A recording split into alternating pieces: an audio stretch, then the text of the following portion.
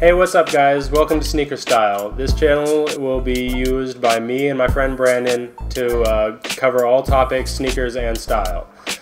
Today we'll be doing a review of the Yeezy Boost 750. I got these shoes at Nice Kicks SF in a raffle of there was about 50 pairs available and about 350 people showed up. So these shoes are pretty hard to get. They're very hyped up because of the name Kanye. You know Kanye West, the rapper. If you don't know, take a look him up and you'll find out. It's easy to know. So this colorway is the gray gum glow, and that's because they got a gray suede upper, a gum sole underneath, and the cool part about these shoes is this gray gum, the whole gum sole glows in the dark.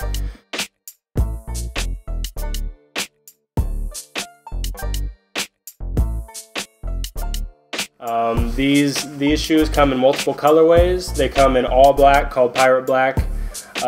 They also come in a a gray suede with a white sole underneath.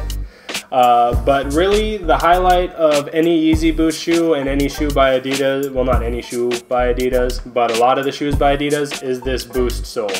This Boost sole was the material is an expanded polyurethane.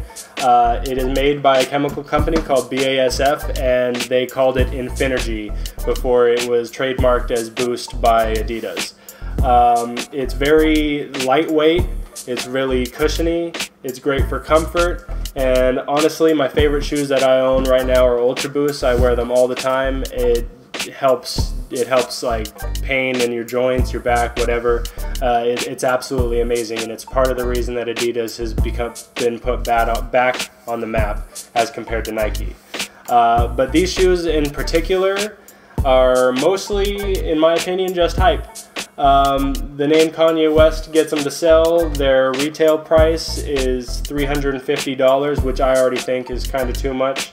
But the resale price is where it gets ridiculous. These are selling for about $1,200 right now. I do love the soft suede on the shoe. It is very well made. The materials are really nice. But the look of the shoe itself is not my favorite. I do like the strap. I'm a big fan of straps on any of my shoes. But I feel like this kind of looks like a high top moccasin. I'm not a huge fan of the Yeezy Boost 750 itself, but they can look good with a few outfits: sweatpants, skinny jeans. We'll have some. We'll cut off to show you some pictures of on foot. But the way these shoes fit, they're about a half size big. So if you're looking to get a pair yourself, say you're a size 10, go and help yourself out and get yourself a 9.5. They are not snug to your feet. There's a lot of wiggle room. When you're walking around, they are really stiff. So even though they have the Boost technology, that will save a little bit of comfort, but they're not very flexible. And if you were to try running, no, that's just not a good idea at all.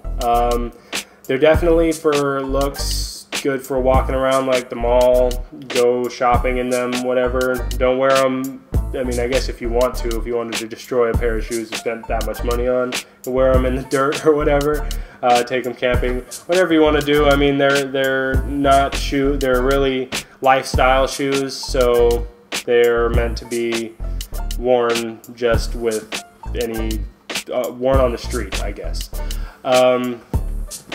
So yeah, I'm a pretty big fan of other Kanye shoes. I would definitely buy these at $350 over resale, but really I think I'd save my money in general and get myself a couple other pairs of shoes that are half the price of even retail. But if you do like Kanye West, you are a fan of these, definitely go for it. They are very beautiful and nicely made. They open and zip. There's a zipper to help you get them on. So a lot of people like to wear them like loose and out and so even though the silhouette isn't so aesthetically pleasing, it looks like more of just a loose, relaxed fit. But yeah, so this is the Yeezy Boost 750.